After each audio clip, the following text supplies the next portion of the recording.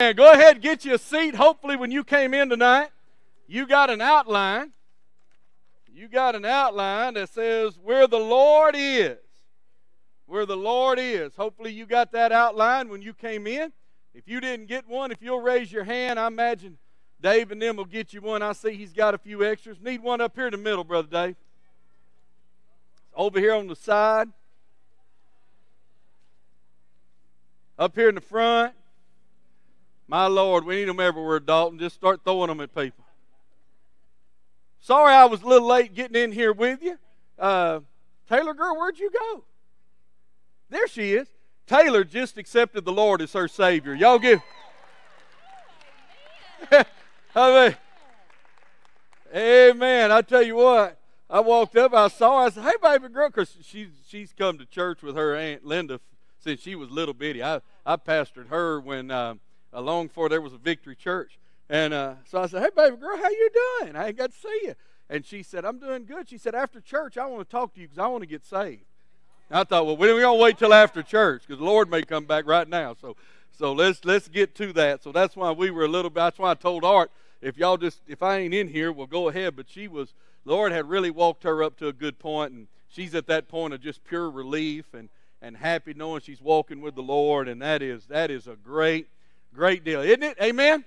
Boy, we've got to see, Brother David and I were talking between services, funerals, and different deals that we've all been involved in, Brother Jim and everything. We are looking at now a little over 100-something salvations in less than 3 weeks. So, man, just be praying. God's answering a lot of prayers and dealing with a lot of people, and we just thank God for that. That's always encouraging when they're coming expecting to meet with God, and God's dealing with people. That's when it really gets outside of just stuff that we're doing as a church, and it's always so encouraging. And Christ died for just us each, all individually. Amen. And it's as big a deal for the Lord to save one as it was when He saved me and you. Amen. Amen. Where the Lord is tonight, hopefully you got that outline. If not, just take one from your neighbor there. And we're going to jump into 1 Kings over in your Old Testament, chapter 19, a passage that you will definitely know inside out, especially those of you guys that have come on Wednesday night. This is probably going to be about the 4th sermon that I will preach to you from 1 Kings 19, then probably starting this week on Sunday mornings, be preaching another set, not the ones that you've heard, and we may look in and around this chapter over the next few weeks as we really talk about a vision, a direction. The Lord's really laid on my heart. He is already moving in a lot of things today. We are. I was telling you, I said on Sunday, just some real crazy stuff. Looked like the Lord's opening up. I was kind of considering today what was going to happen. Sent off Brother David to do a little work, and that's all looking positive coming back. And some of this stuff is going to be absolutely nuts. The great thing is whenever you see that, and you see God answering prayers in every area.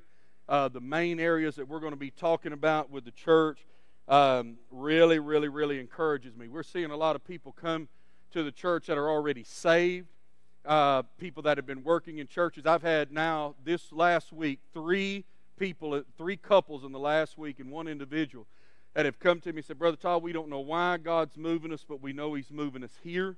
But we don't know why. These aren't people running from trouble. It's that God, I told them, I said, well, some of the things I'll be talking about in the next few weeks, the Lord has always sent us help when He knew that we were going to need it. And so He's doing that. The school is getting kind of rolling out a little bit.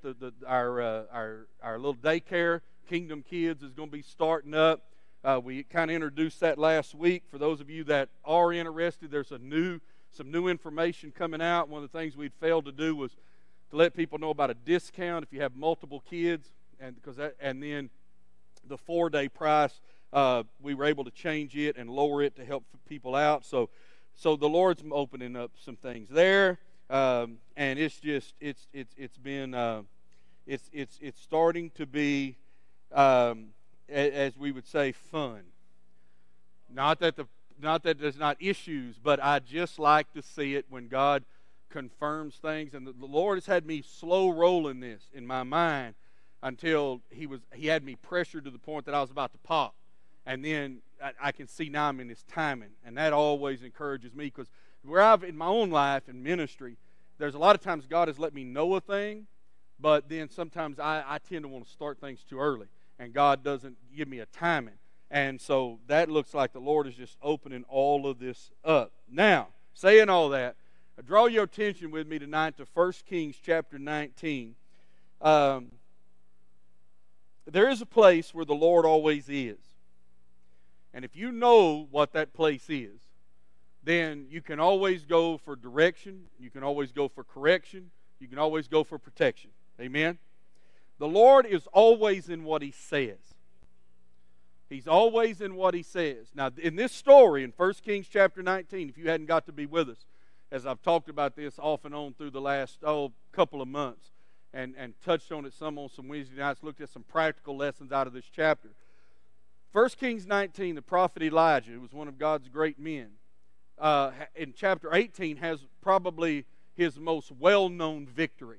Okay, completely overcoming the prophets of the false god Baal and Ashtoreth, and we see him just absolutely at the pinnacle. The chapter 19 starts with Ahab, the king's wife, Jezebel, and even if you've never read your Bible, you may have heard that term. Old Jezebel has come to become synonymous with a wicked woman. Decides that, well, I tell you what, I'm going to get old Elijah killed. And Elijah, for some reason, takes off running. And this, we've talked about this at length. You know, if you remember when before Jesus was tempted, He spent a lot of time in prayer. He was tempted, then what did He do? He spent a lot of time in prayer. Right? Jesus didn't make the Elijah mistake. When he was tempted, a lot of times we get our victory and we go, woohoo, I'm invincible. And then we quit moving forward, and all of a sudden the devil gets us. Sometimes your worst day can follow your best day. And so what he does, of course the Lord did, is He went back and got strength. Elijah didn't do that, and he took off running. He ran to the point that he was in absolute desperation and depression. He finds himself under a broom tree. We talked about that a little bit last week. How God encouraged him, how God provided for him, and how God gave him strength to ultimately get to a cave. Now, when we see Elijah in the cave, we see it's very much a cave of depression. But nonetheless, he was protected from Jezebel, and he could begin to hear God. And what God told him was to go. He asked him what he was doing there, and Elijah gave him his reasons. And he tells him to go out of the cave. And Elijah doesn't do that at first. But we see, it says there in verse 11, he says, go out, stand, and this is on your outline if you don't have it open. Go out and stand on the mountain before the Lord. Now we know Elijah didn't do that immediately. Okay, because we're not going to read about that till other verses. But it says, behold, the Lord passed by. A great and strong wind tore into the mountains and broke the rocks in pieces before the Lord. You think of that hurricane that's out there right now, and y'all be praying for Haiti. Boy, we're just praying that misses north of them right now. Mole St. Nicholas, if you've read any of that's the southern track they think it could follow. And Mole St. Nicholas is so close that is the first big city close to Reverend Francois and them. They're in Creve. If it hits, they're up there in that northwest corner. But we've seen some video today of that hurricane just destroying trees. But guys, this one destroyed the rocks. Okay? But the Lord was not in the wind.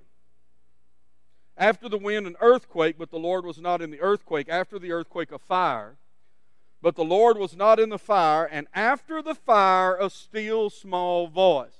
Now, while the Bible does not say specifically that God was in the still small voice, it's that voice of God that Elijah starts responding to. So we know the Lord was in that voice. Does that make sense? The Lord was not in the things He was not in. But He was in the thing He was in.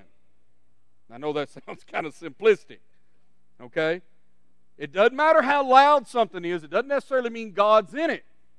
Every casual observer would have said God is in that earthquake, in that fire, and in that wind. But Elijah knew he was not in those things, but rather and God was showing Elijah that I am in the things that I say. Now, knowing that, you get to verse 15. The Lord said to him, Go, return on your way to the wilderness of Damascus, and when you arrive, anoint Hazael the king over Syria. You shall also anoint Jehu the son of Nimshi as king over Israel, and Elisha the son of Shaphat of Abel Meholah, and you shall anoint him as prophet in your place. It will be that whoever escapes the sword of Hazael, Jehu will kill, and whoever escapes the sword of Jehu, Elisha will kill. Yet I have reserved 7,000 in Israel, all whose knees have not bowed to Baal, and every mouth that has not kissed him. So he departed from there. Now, you say, Brother Todd, what in the world does that have to do with my life? Well, give me this. God talks to Elijah in a still small voice. When Elijah hears that voice, the verses we didn't read, 13, 14, say that Elijah put his mantle on him, on himself, over his head, and he went out to the door of the cave, right? God asked him the same question again. What are you doing here? Elijah gives the very same answer that he gave before. So, right, he feels the same, but his position had changed. We talked about that last week, right? Coming to a position where you're believing God, because he left the cave and went to the mouth of the cave. Now, he didn't take off running after the kingdom of God. He wasn't after the command of God, but he did step. And when he stepped, the next verse is verse 15, where the Lord says, Go. Go, return on your way. God picks Elijah up from his cave and puts him right back into the same position he was in. He doesn't give him a time of correction. Elijah's had that. He gives him something to do. And Elijah responds to it. Verse 19, so he departed from there. Now, if you look closely at these verses, you see primarily that God told Elijah 3 different things. Okay? And Elijah believes that God is in those 3 different things. He knows God's in them because these are the things God has said. God showed him. I ain't in the wind, I ain't in the earthquake, I'm not in the fire, but I am in what I'm saying. And Elijah believed God to the point that when he heard that voice, he moved to the mouth of the cave. It was God's presence in God's word that moved Elijah. And when God saw Elijah move to his word, what did he give him? More word. If God's calling you to be saved, don't be talking to God about saving your marriage. You ain't there yet. Don't be talking to God about ruling your finances. Don't be talking to God about your addictions. Because what is God saying? God is saying, respond to what I'm saying. A lot of times God says stuff to us that we don't like. So we discount it, waiting on God to say something else. And God won't say it. A lot of times God will say a thing and shut up. Do you know that? I'm telling you, you'll learn that the hard way if you're a hard head like I am. I've learned that the hard way. God will say a thing and shut up.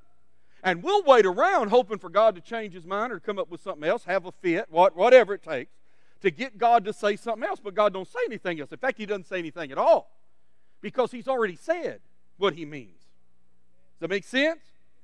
If you don't respond to what God's given you, don't expect anything else. I had a guy one time in church, Lord help him.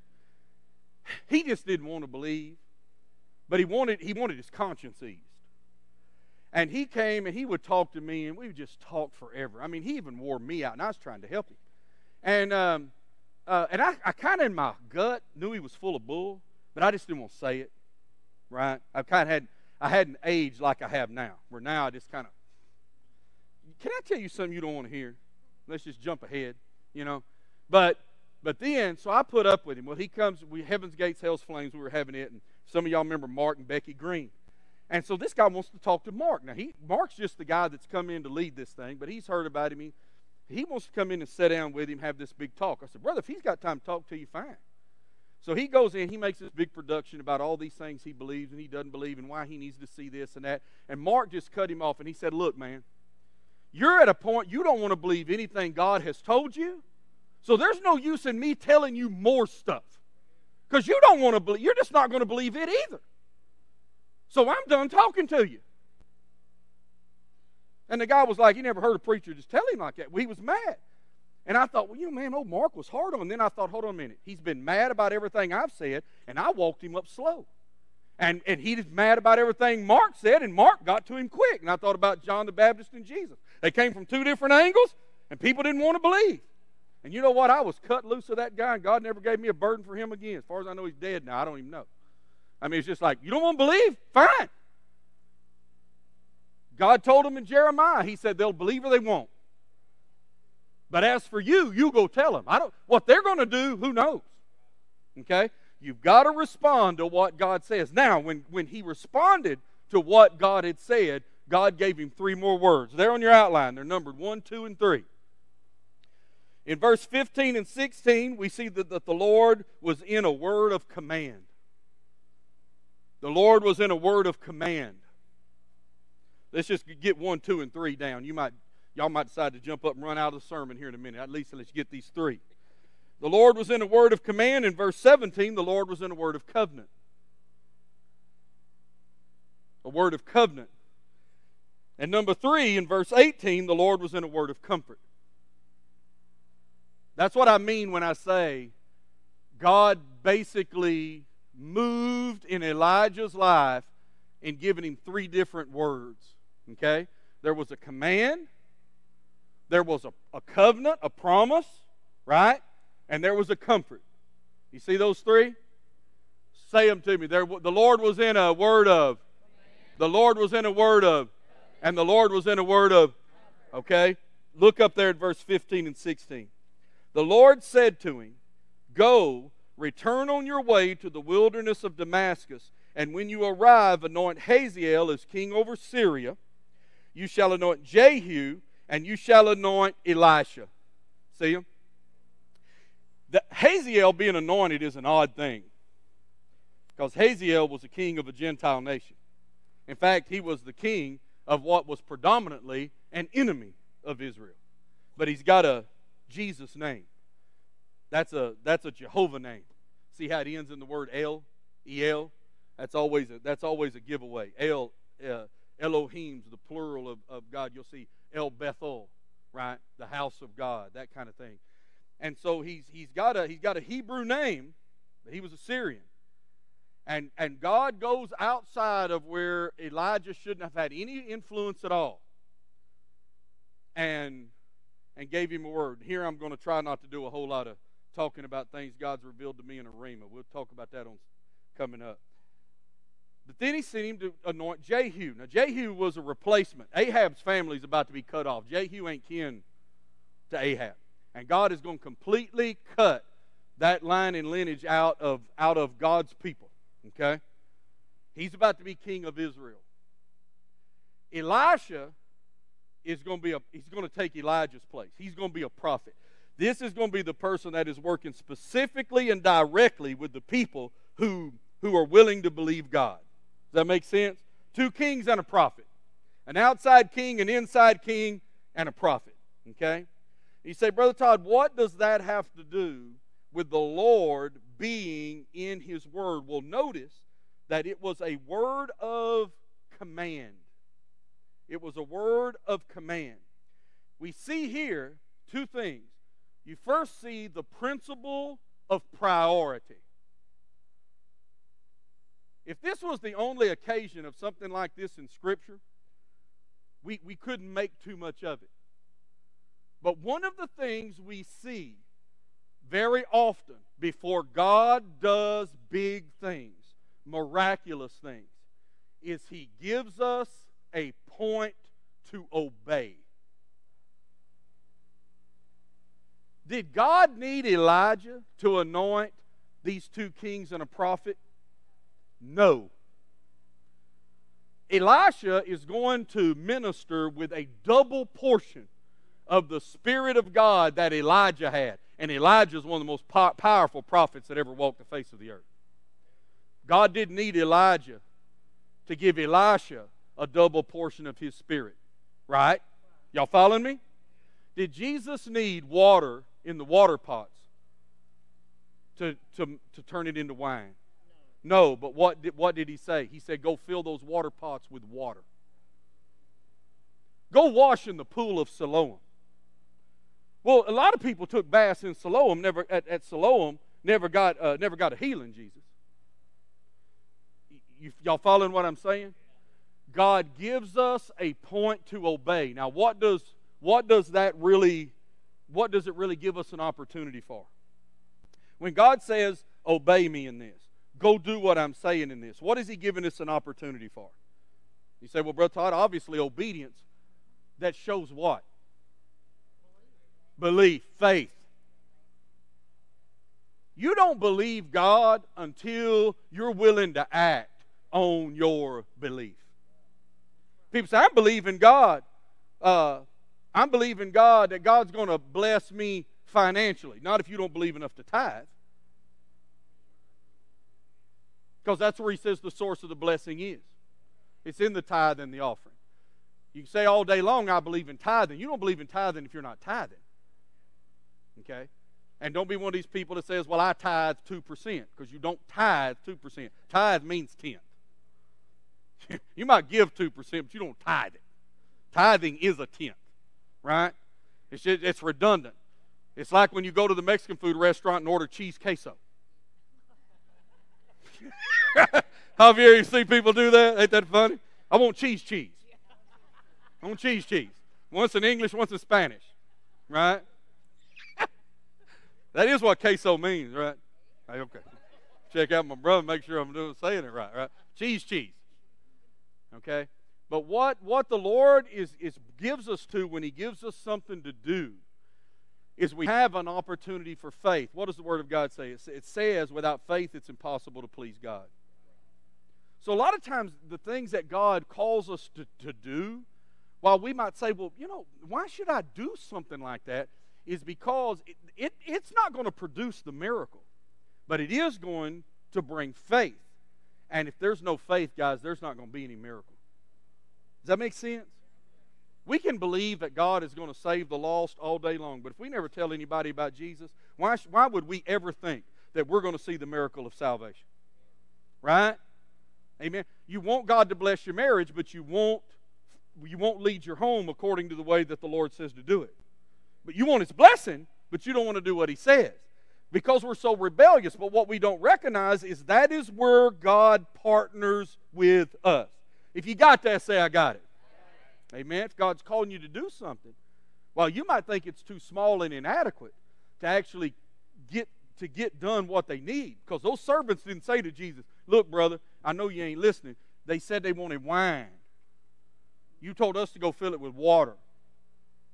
They didn't do that. The Bible says they filled them to the brim. And that wasn't an easy thing back then. Them barrels were made out of stone. And they held 20 or 30 gallons of water each. Now go moving them things around. They didn't make them out of wood. They made them out of stone. They was heavy enough without water in them. But they filled them to the brim, and then Jesus said, now go bear it out. And they went and bore it out and carried it to the governor of the feast. I don't know when it turned into wine, but it did. Amen? And the neat thing about that, and while I'm not going to preach on it, I will just comment on it. It's different. Is you remember the governor of the feast there in John 2? The governor of the feast said, hey, guys, what you do is you normally bring out the good wine first. And then when everybody's well drunk, in other words, they got their buzz on, you bring out the cheaper wines because they don't know the difference. He said, but y'all have kept the good wine till now. Y'all have kept the best back. The Bible says there that no one knew where that wine came from. Parentheses. John says, but the servants knew. They knew. Guys, I'm going to tell you, that's where you want to be in the church. When everybody's running around going, boy, God doing this at Victory and that, and boy, that church over at Victory and them people over there, and you're like, no, it was water when we poured it in. But we saw God do something that only God could do, and they were included. They were the ones that obeyed, and they were the ones that were included. Nobody else knew where the wine came from, and Jesus didn't stand up and go, hey, wine come from me. Jesus, what really looks very reluctant about even doing the miracle there. Because Mary, his mama, comes to him and says, they've run out of wine. And what did Jesus say to her? Woman, what do I have to do with that? It ain't my time. I'm not started my ministry, as it were. And she looked at the servants and just said, whatever he tells you to do, do it, and left. Figured Jesus wouldn't leave them in a lurch. The only people that knew were Mary and those servants of who was given that supply. But they were the ones that were connected to it. And that's where you got to live in life. Amen, baby. That's right. Amen. I can't get an amen. I'll get an yeah. Right? Guys, when God calls us to obey, He's not trying to ruin our life. I'll tell you something else. If God calls you to obey, it'll give you an opportunity for faith, and what God calls you to do will not wreck your life. If God gives you a direct command, it will not wreck your life. So many times we think that He's trying to ruin us because He's taking all the fun out of life. God's commands won't take the fun out of life. They'll take the danger out of it. The real danger. Maybe not the danger to your flesh and blood, because sometimes living for Jesus will get you in a bad spot or a difficult spot. But it will not wreck your life. There ain't nobody ever led their home based on what the Word of God says that at the end of the day said, I wished I'd have never followed the Word and will of God. Okay, we got to go quick, because I'm going to try to get y'all out of here faster. Last Wednesday night, what time did y'all get home? It was almost 10 o'clock when I showed up. Anyway, my wife thought I'd been out running around. I said, baby, I was at the church. She said, I'm calling somebody. No. Just checking. I did. She's over another bed, yeah. And if I want her to hear that stuff, you don't tell on me and I won't tell on you. Amen? Matt Gross? Matt? You ain't got your fingers crossed about that. Matt's like, I won't tell, Brother Tyler. Okay. You got your own wife. Amen. There's the principle of priority. Secondly, there's the principle of power here. And what I mean by power here is the power to succeed in what God tells you to do. Now, Jezebel's still out hunting Elijah. Right? As he heads off to Syria, and as he heads around to find Jehu, and he heads around to see Elisha, he was an open target. He wasn't protected by that cave anymore. Y'all following me? What if Jezebel had run him down while he was headed to go anoint Hazael? What if she'd have run him down and killed him? Would Elijah still have not been successful by being out to do what God told him to do? Would he not have been successful in the eyes of God if he was out trying to do what Jesus told him to do? I got news. Hazael is not going to be the king by the time Elijah goes to heaven. Jehu is not going to be the king by the time Elijah goes to heaven. In fact, Elisha is not even going to be the prophet with double the spirit of Elijah until God takes. Remember, the reason I say he goes to heaven, because Elijah is one of the brethren that didn't die. God just translated him straight up. A little picture of how he's going to do us when he raptures us. Amen? And I'm going to believe I'm going to get raptured until I fall over dead. Then I'll believe I'll be resurrected. Amen? Right? So, could he fail? If he was doing what he knew God wanted him to do, couldn't fail, could he? There was what made him a success. And we have to redefine our notion of success. Too many times our idea of success is we get notoriety from men and money in the bank. But there is nothing wrong with accomplishing God's will in your life and then falling on sleep. Amen?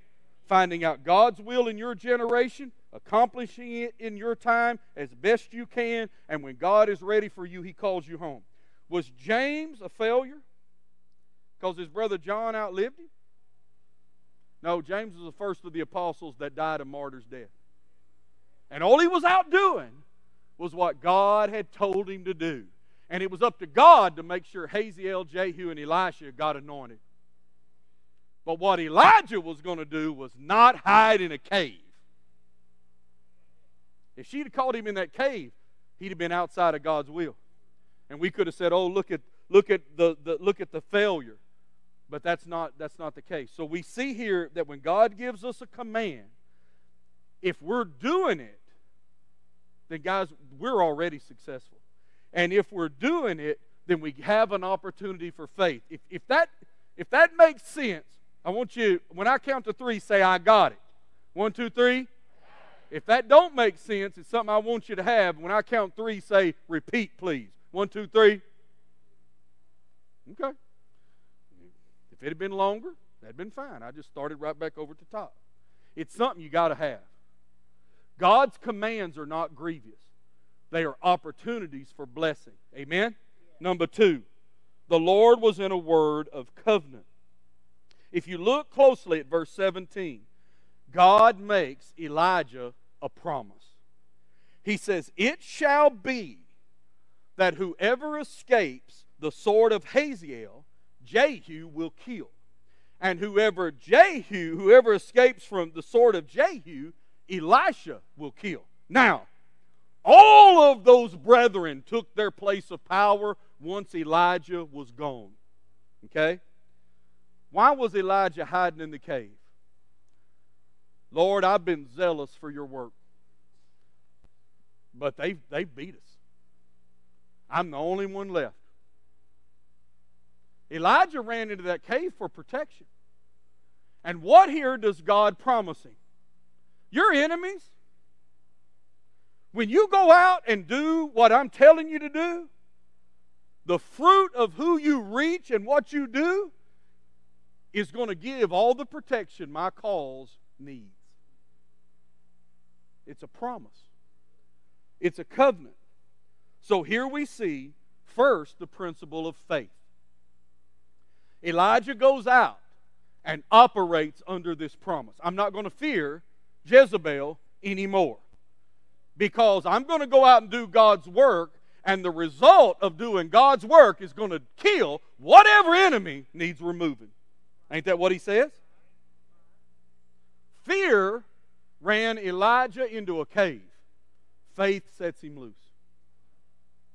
And I got news for you. In your life, you will operate in faith or you will operate in fear. If you don't feel like your life's going anywhere right now, I would say, what you afraid of? Why are you still? Fear paralyzes us. Fear ran Elijah outside of God's will. Fear ran Elijah to a point of depression. He wanted to be dead. Fear ran him to a place of desperation. Fear ran him into a cave. But it's faith that moves him to the door. It's faith that moves him back on his mission. Verse 19, just a very few little words. So he departed from there. God gives Elijah something to believe in.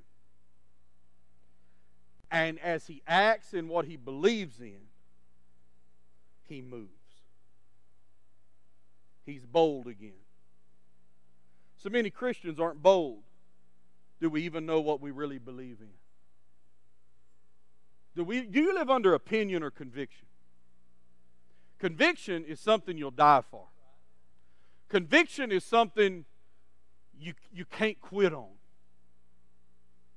I know God called me to preach. I have to preach. If y'all didn't let me preach, I would be sad, but I would not stop. I would just say, well, the Lord, God help them. And then I'll find a street corner somewhere. I started preaching to 3 or 4. I ain't got to have 3,000. Paul said, woe unto me if I don't preach the gospel. See, because why? It's something I know. I know that Jesus is God. I believe that. I know that. He has called me to follow Him. He has called me to declare Him. He's called us to do that. Amen. Y'all following me? But you say, but Brother Todd, but too many times I'm fearful because we're not focused on the things that we believe in. The more you know, and we'll talk about that in a minute, the more God will grow your faith. secondly, there's not only the principle of faith, that this is important, there is the principle of fruit. Fruit. F-R-U-it. Fruit. I always get the you and I mixed up in my mind. I think I got it right. The fruit. My little grandson Titus, he adds syllables to all the words. The fruit. The principle of fruit. Look at what he says. He says, Elijah, you go and anoint these two kings and this prophet. And what God doesn't say is this. And if Jezebel shows up, I'll give you the power to kill her. It's not what he says. He says it'll be that whoever Hazael don't kill, Jehu will. And whoever Jehu don't deal with, Elisha will. Right? Elijah's protection. The protection of what he really lived for. What did he say? What are you doing here, Elijah? Verse 10. I've been very zealous for the Lord God of hosts and for the children of Israel. The things that he was really concerned about, God says the people that you go touch are going to be the people that I use to protect and lead and guide everything I'm doing. If you got that, say, I got that. You might not know where I'm going right now, but do you got that? Here is the principle of expansion. God is going to use the people that Elijah reached just like he used Elijah, because there was a time in Elijah's life where somebody reached him. Right? And Elijah became the fruit of their efforts. And God was going to expand it. He's going to take it from Elijah and he's going to put it in 3 places. Guys, the things that we really care about as Christians are going to be carried out by the fruit. This is one of the big things God's got me at in my life. For so much of my ministry, and I've always wanted people to be blessed, so don't take this as me being just totally obtuse or short-sighted. I've always wanted everyone to be blessed, but I was always very much focused upon what am I doing and what am I going to do in the kingdom that's going to bring the blessing. And what God has showed me as a pastor and my time of life, it's what I get into you. Because you're going to be my fruit. And you're going to have fruit. And what God has poured into me, He's going to pour into you. And you're going to pour into others and into others and into others. If we ever see a real revival in this part of the world, it'll be because we multiply. God has never used just one person. God used the Holy Spirit. He'll use people. But if you'll notice, God takes Elijah out and He empowers more. Victory, we are only going to be successful if what happened in here on Wednesday night multiplies. And then as we pour into Taylor Girl, and Taylor reaches in because she's already talking about bringing her family with her. Her brother is wanting to come. She's coming when you get. She works at Walmart, works on Sundays. So y'all pray that she'll be able to get off this Sunday for a baptism. If not, we'll try to do it the next week. But she's already, you didn't even realize you were talking about this principle. You're already talking about the people you're going to reach. Why? Because that is where God's going to give the power. That's where God's going to give the blessing. Especially those of you that have committed to membership in this church. Are y'all following what I'm saying? Our word for us. I mean, we know that God's working in the whole world. But as He deals with us here, guys, that's where our increase is going to be at. And to have a heart for it. I was talking about Javier a while ago asking about the cheese. But Javier brought, him and Angelica to VBS brought what? Typically 25 to 30 children. Every night with them to Vacation Bible School. He said, Brother Todd, how'd they get them? They went and got them. Now, he probably didn't call any of them Haziel and Jehu. You following me? But it's that investment. Roy, his brother-in-law, is sitting right here behind him. God poured into Javier, and that's who got Roy. And Roy was just a drunk. Right? I mean, he worked hard, but he drank a lot. He'll tell you that. His wife's sitting there nodding her head like, oh, you don't know, Brother Todd. You know. Right? Went and got their kids. and invested in. Are y'all following me? One of the big things I'm going to be talking about with us is God's laid a new, not just a desire, but a pathway, a plan that I think is going to help every one of us see more people saved in our own life. I'm going to talk about it on a Sunday in detail, but the principle is in the fruit. Our victory is going to come in those we reach. Your victory comes in those you invest in. The success of my life will be much more gauged by what I poured into my family and my church than by how much money I leave for people to fight over in my will. Now, don't get me wrong, they're lining up to fight.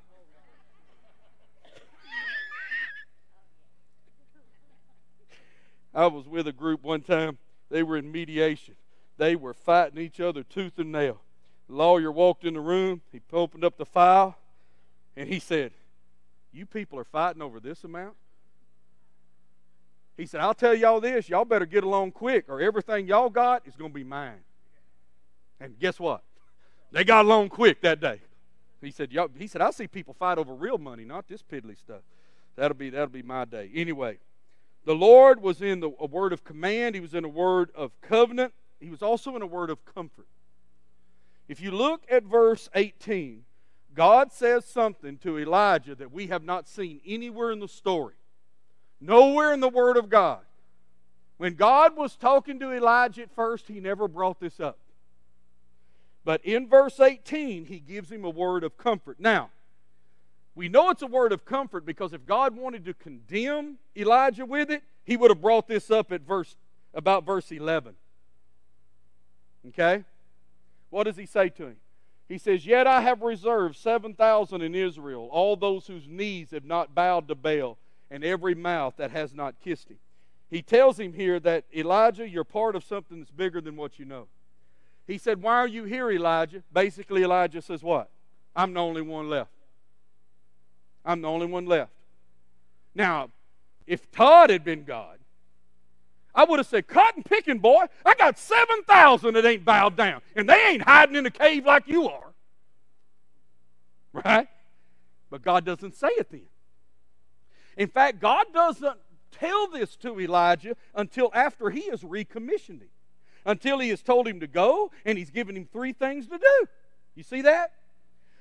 He makes a promise to him, and then after Elijah has a place to believe, God comforts him with a realization that, Elijah, it's bigger than you know.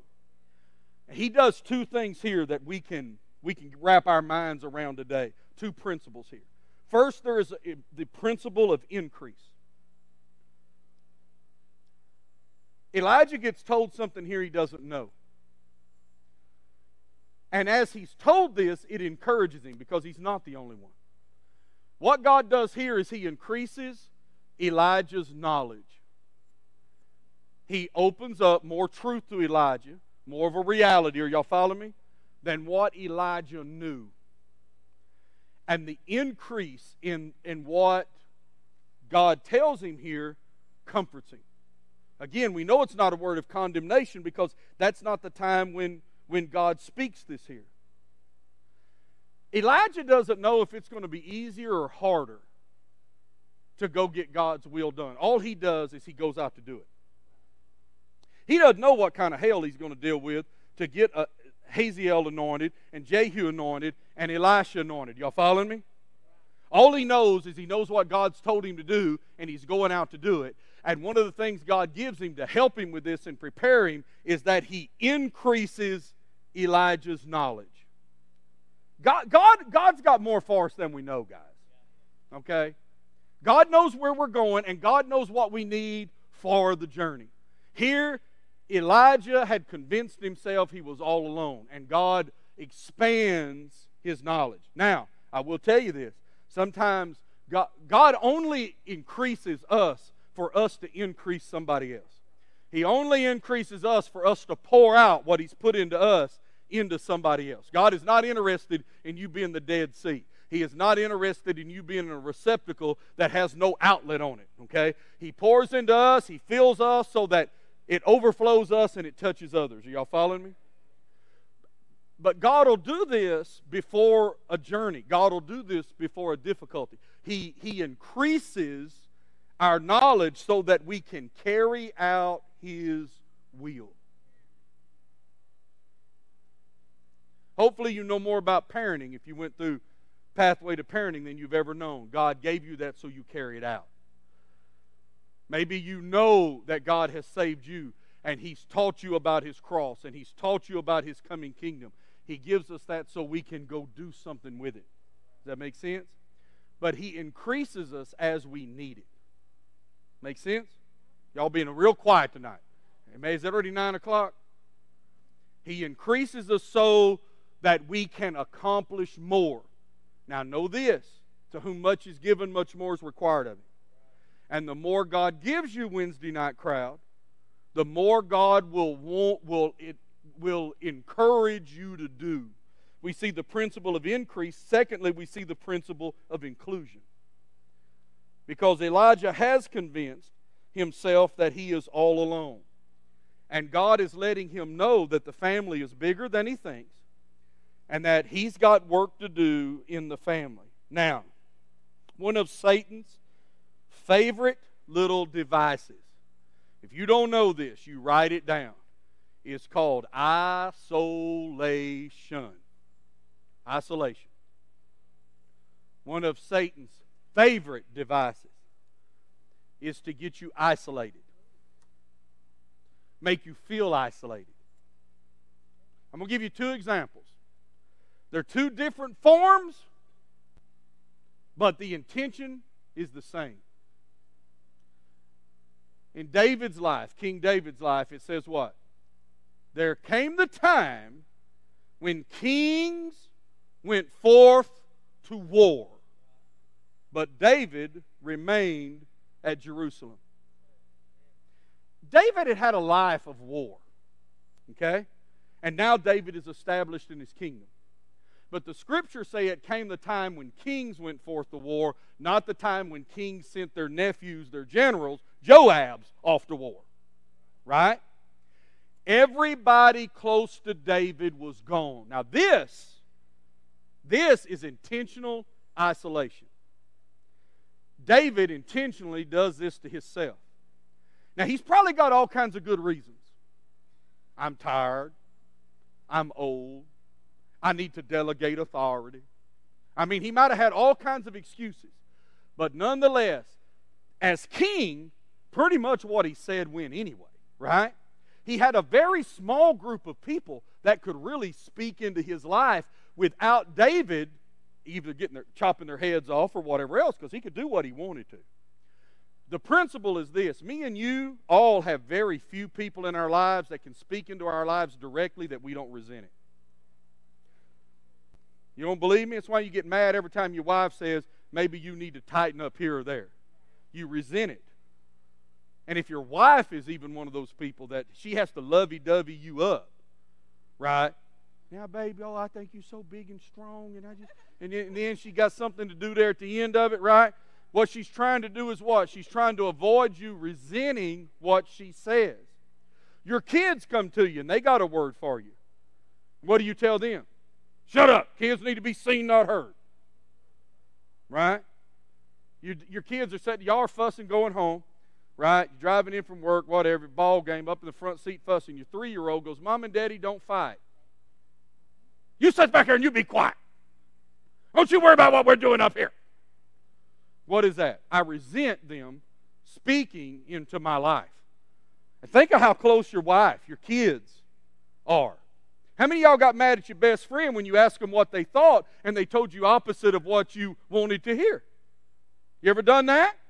So see, even you see when I say we have very few people that can really come into our life and speak a thing that we don't immediately react negatively to it. You following me? Every one of those people was outside of David's sphere of influence. They were all off fighting the battle. His mighty men, they were gone.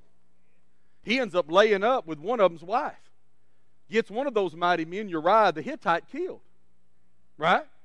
Because he made an intentional decision to get isolated because what? David, I'm a man after God's own heart. What's going to tempt me? I'm cotton-picking king. I'm the anointed of God. God sent Samuel. Y'all remember Samuel, right? Samuel come along. Samuel anointed me. Not my brothers, me. And what happened? Real full of what he knew, real full of who he was. Right? Now, this don't affect y'all because y'all are here at church on Wednesday night. But let me talk to y'all about some Christians I know. They don't need life group. Because they ain't a life group teacher in this church or in this county that can tell them anything. They don't need Brother Todd. In fact, their favorite Sundays are the days I come and just give an invitation so they can go home early. Because frankly, they know it anyway. They're glad people got saved, don't get me wrong. But they don't need it.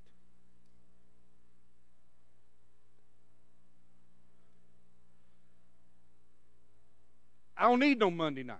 I don't need no Brother Jim Everidge hollering at me. Now, the reality is, every one of us in this room will be lucky to ever know about prayer what Brother Jim has forgotten. Well, Brother Todd, he hollered at me once. Well, I holler at you and you're here now. Your mama hollered at you and you love her, you'll cry at her funeral. We know too much. And that's intentional isolation. A lot of people need church every week, Brother Todd, but not me. Baby, you're David hiding out in Jerusalem. You don't need it.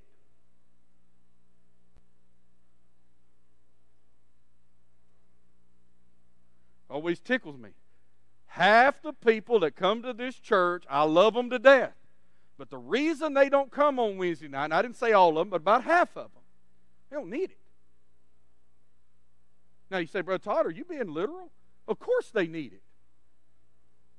How much, we need more of the Word of God in our life. People always tell me, we go to church too much. Will Rogers used to say that the government taxes the people to build the roads and the Baptists wear out the roads by going to church. Right? But we need more than we know. You need people around you that know about your life. If all you ever do is come to church once in a blue moon, blow in, blow out, you're not accountable to anybody. But when you invest in somebody in life group, or when you've given word into their life, then what? The door swings both ways, right? Now they could speak into my life. Oh, no. Are y'all following me? Don't. No. I guess you can, brother. If you're going to raise your cotton-picking hand. Come on up here. Boy, I was really about to bring it on, too, Bubba. No, and I want you to bring it on come after on, this. Come on. But I was preaching today at the treehouse, and I told them, we feed our physical bodies at least 21 times a week. That's 3 squares a day. And we try to live off of feeding our spiritual body twice a week. Good word. If we're lucky. Right. If we go to church every week. Right. We try to live off twice a week. Which side do you think is going to win? There you go. The flesh or the spirit? Amen. Good word, brother. I like that. I like that. That's right what we're talking about. We intentionally limit the connection to the Word of God. Now, why do we do it? Why do we limit our prayer and things like that? Because it's convicting, right? We resent everybody else that talks in our life. We resent the Holy Spirit when He has a correction to make, right? That's why we give Him 7 excuses before we go, okay, Lord, yeah, you're right, right? We look at. We honestly so many times intentionally isolate ourselves. Now, secondly, let me tell you another story about isolation. Peter and John go to the temple. A man's laying there crippled.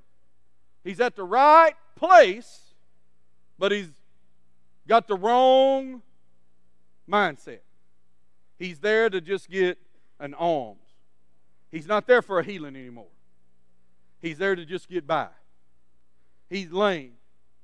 Peter says to him, look at us.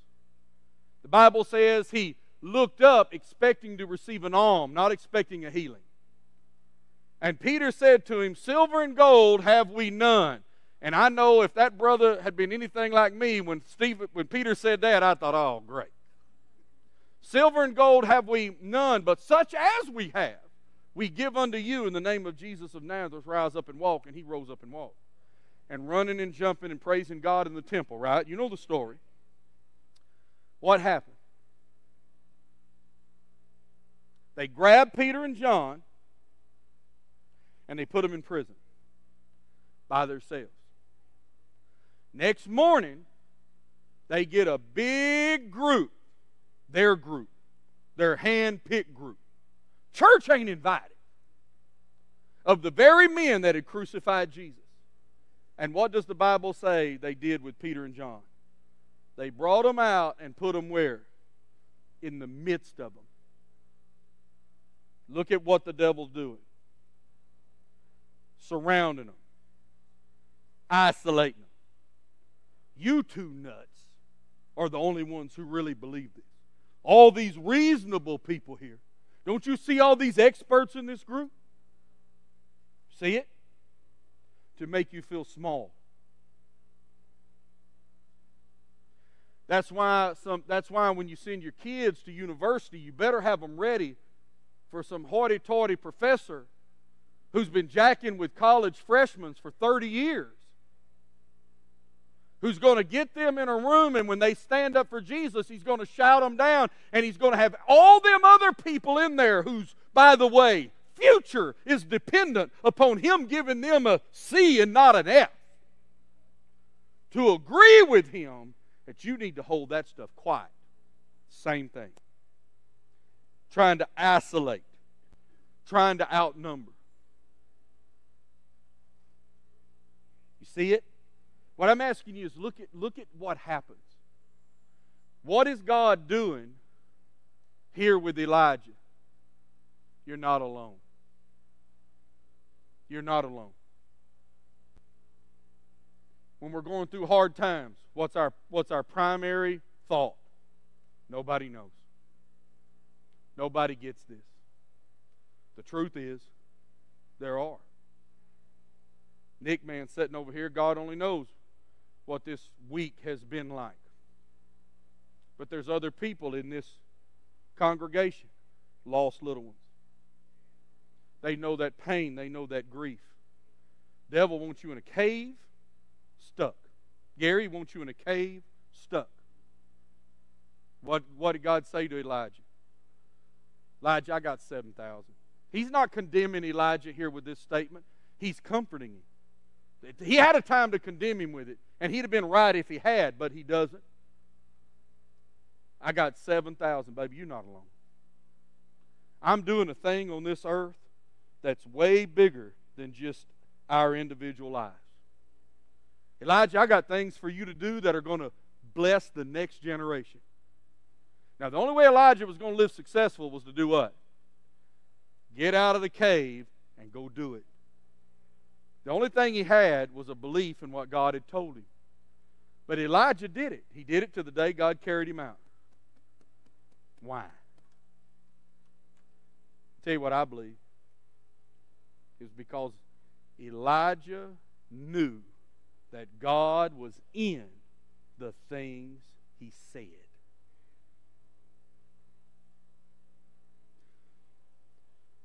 I hear a lot of people tell me sometime, they'll say, Brother, I don't know if God's calling me to be saved or not. Oh, God will be in the things he says. God will call us to get saved, and then we'll give 10 other things. But God is in the thing God said. I've seen a lot of people give up on a calling God put on their life because it didn't go easy. Dalton, man, got up here and spoke a while ago. I remember Dalton got called to preach. Well, it's not easy, or well, I'm not doing this, or well, I'm not doing that. But what did it have to do with anything to do with what God said? The gifts of God are irrevocable. Old King James said, without repentance. In other words, God ain't changing his mind. As for our church, the things God set us out to do are still things God wants us to do. He hasn't changed his mind. He's in the things he said. Now, it can be a long time between the time God says a thing and God does a thing.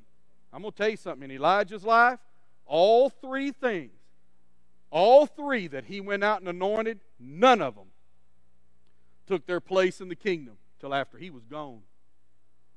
But it didn't mean God hadn't sent him. You following me? What's the things God's told you?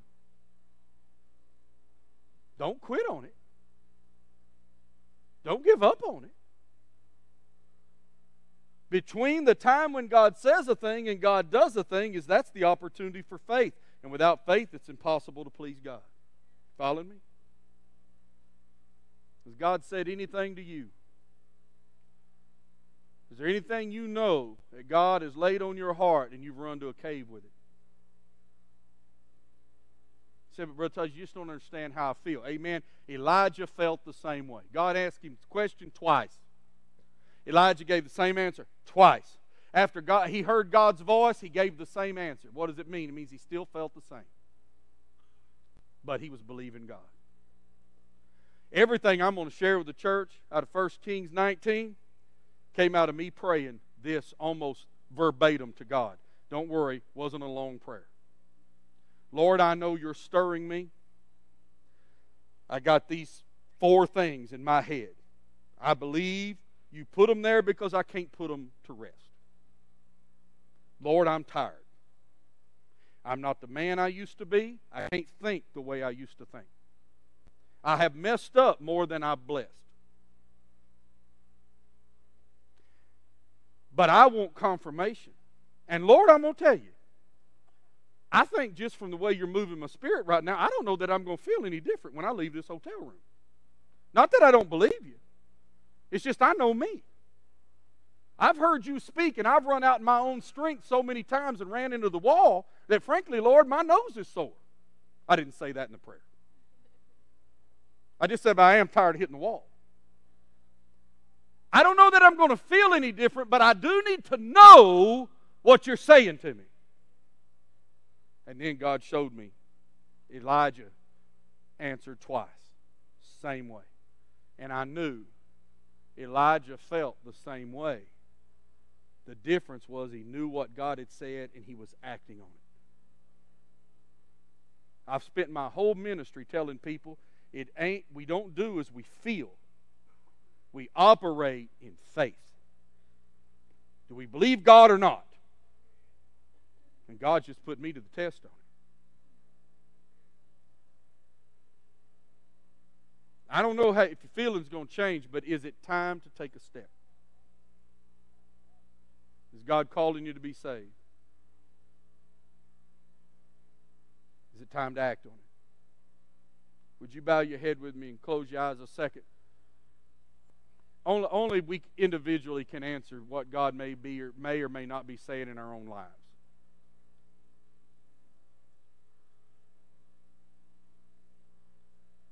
I will say this. If you're a believer and God is He's stirring you, He's wanting to move you, look for the command, a place to believe. Look for the promise, the thing to believe. Look for the comfort. God will increase you. He increased Elijah's knowledge so he could go out and do what he needed to do and believe that God will increase you. Recognize that what God is doing, He's doing in the whole family. If you're here tonight and you know God's calling you to be saved, tonight's the night to be saved. It's time to stop the discussion and it's time to start believing. You say, Brother Todd, I don't know if I'll feel... Hello. I want to thank you for spending this time with us today. I hope there was something that happened during the message or maybe during some of the singing that you saw that spoke to you in some way. You know, one of the great things that happens when we talk about God's Word is God starts talking to us. You know, the Word of God says, in fact, Jesus, the Son of God, said that unless the Father draws someone, they can't come. One of the great things is that the Spirit of God, working in harmony, Father, Son, and Holy Spirit, He seeks us and He calls us and He draws us to Himself. You know, if you're listening to me right now and you are already a Christian, you know this has already happened in your life at one point or another. Maybe now you're as you listen to the Word of God, you're feeling Him talk to you. He's probably leading you towards some type of decision.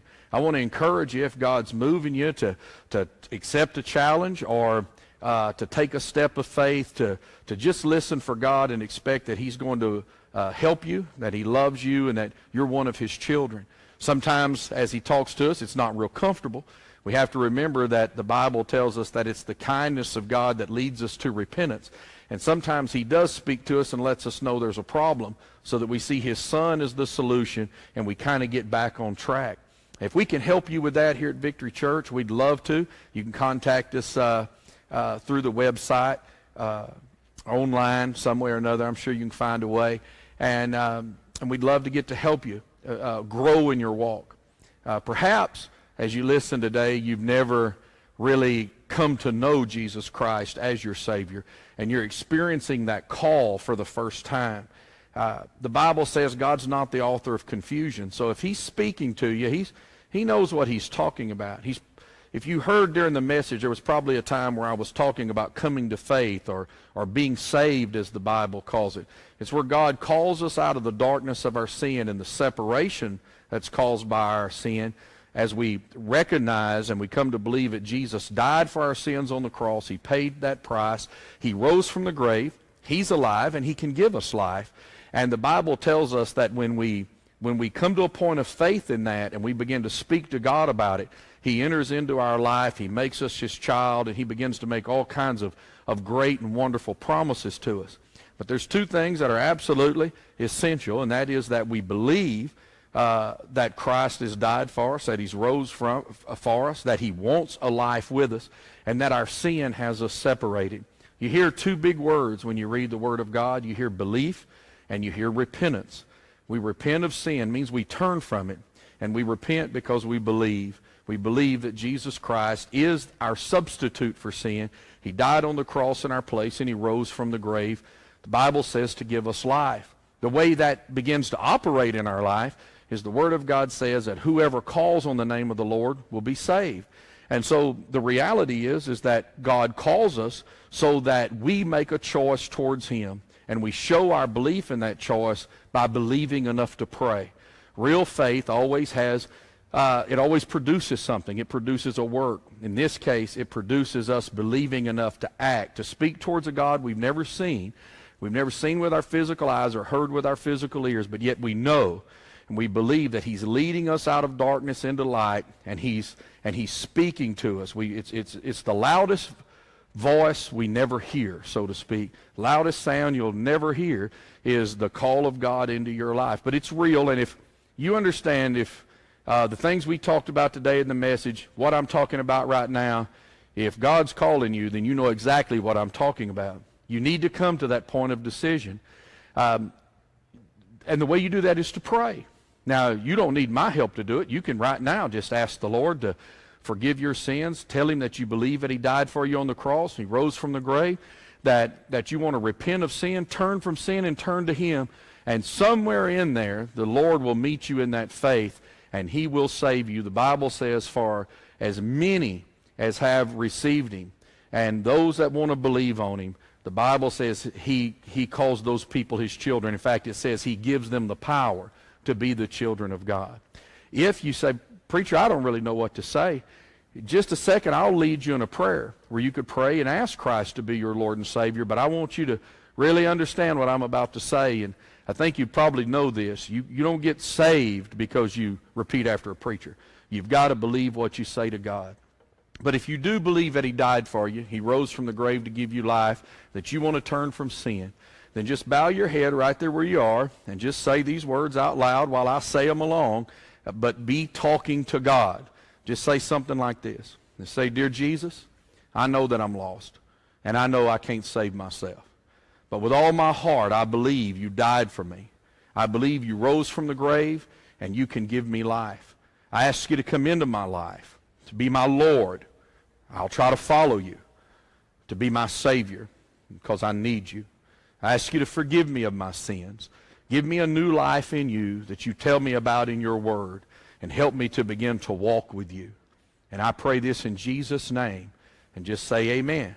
And if you're here, if you're listening to me right now, and deep in your heart you know that you wanted to accept Christ as your Savior, as He was calling you, and you wanted to turn from sin and have Him forgive your sin, then in the simplicity of that prayer and in the simplicity of faith, the Word of God says if you received Him and believed in Him, He gave you that power to be His child. Now, there's things to do. There's a life to live. There's great things that are going to happen in your life, and God wants to lead you through them, and you're going to need some help. If there is a Bible-believing church somewhere around you, and you'll know where that is because they talk more about Jesus than they do anything else. But if you don't have a place like that around where you're at or you can get to, you can contact us here at Victory Church. Our web address is victory-church.net, and you found us here on the internet, so I imagine you can probably find our homepage. Just find us, send us a note. There's a way there to contact us. You can call the church if you're where you can get to a call or call into America. It's 972-452-3751, and you can give us a call, and we'll try to help you with the things that you need to do next. I'm so proud for you, so glad for you. If you can, come back and be with us the next simulcast, the next podcast that goes out. Remember that all of our videoed messages and even a lot of our audio messages are online. You'll find them archived there in the website. If there's anything we can do for you, we'll try our best to do it. God bless you.